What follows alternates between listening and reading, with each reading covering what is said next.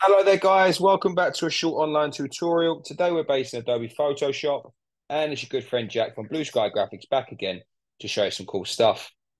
What I'd like to do today, guys, is show you how to create shadows in seconds within Adobe Photoshop using the new AI generative fill option.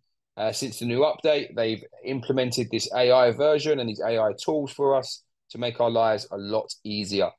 As you can see here, what I have is an image of this football and grass. And what I'd like to do at the bottom of the football is apply some shadow and potentially some grass just to make it look a lot more realistic within this particular background image.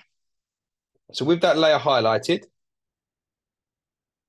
I'm going to create a selection using my lasso tool and create a selection in the area where the shadow will be, like so.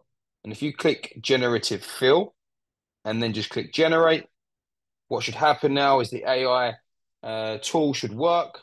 We would be able to get three different options for us to choose from as well, just so that we can be in charge of the final result. Sometimes this may take a couple seconds, guys, for it to actually work. But as you can see, if you persevere, the results are pretty impressive. So there's the first result, there's the second, and there's the third. And to be honest, I think the third one gives us the best option there, like so. And as you can see, that football now looks really realistic within that particular environment.